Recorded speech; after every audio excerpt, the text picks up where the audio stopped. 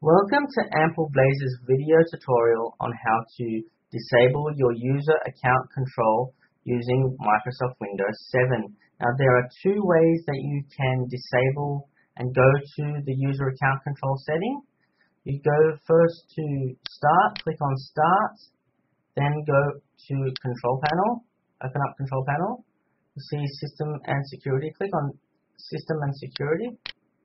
Then you will have a few options.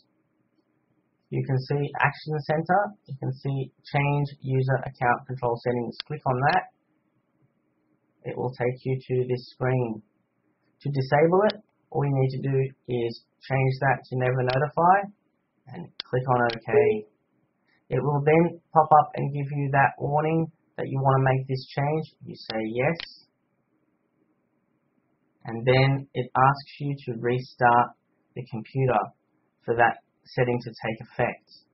Now I just want to show you another way to navigate to that section. You can also go to click on Start again, and in the little search box, if you type in UAC, you will see Change User Account Control Settings. Click on that and it will take you directly to that screen, and again you can change the settings to Never Notify. Clicking on OK, and don't forget to restart your computer, and that setting will take effect. Thank you for watching.